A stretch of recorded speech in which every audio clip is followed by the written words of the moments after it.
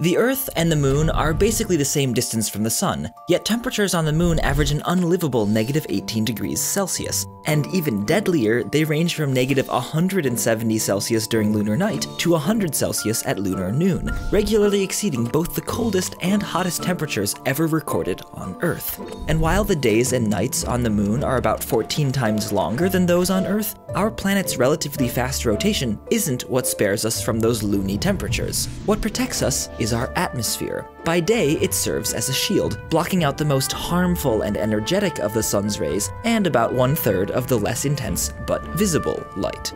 At the same time, it traps the infrared radiation, aka heat, radiating out from Earth's sun-warmed surface, keeping us from freezing solid at night. In order for our atmosphere to absorb any kind of radiation, it needs to have some electrically charged particles for passing electromagnetic waves to push around. And most of our atmosphere is made up of gas molecules that don't have an electric charge. They all have a balanced number of positive protons and negative electrons. But some molecules hold most of their negatively charged electrons closer to one side, lending them a lopsidedness that can jiggle back and forth to absorb the energy of incoming infrared rays. For example, water, ozone, and nitrous oxide are all electrically lopsided, so they all absorb infrared radiation. Then there are gases like carbon dioxide and methane. On paper, neither molecule looks lopsided, so it doesn't seem like they should be able to absorb any radiating heat. But in reality, gas molecules aren't motionless. They crash into each other billions of times per second, knocking each other in different directions and also into different modes of rotation and vibration.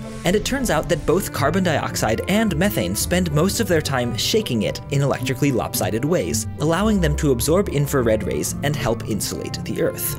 Even though many different kinds of molecules can absorb infrared radiation, the vast majority of our atmosphere can't, because it's made of nitrogen and oxygen, which don't get lopsided even when they are vibrating. They're too symmetric. Nevertheless, the lopsided 1% are such good infrared absorbers that they manage to intercept about 90% of Earth's outgoing heat. Each captured ray gets pinged around the atmosphere, and most end up returning to the surface at least once before escaping to space. We don't need to visit the Moon during frigid lunar night to know just how important the game of radiation pinball is for Earth. Ice records from our own coldest climate show that small natural variations in atmospheric carbon dioxide produce relatively big changes in temperature. They also show that, compared to the last 800,000 years, the game today is much, much harder.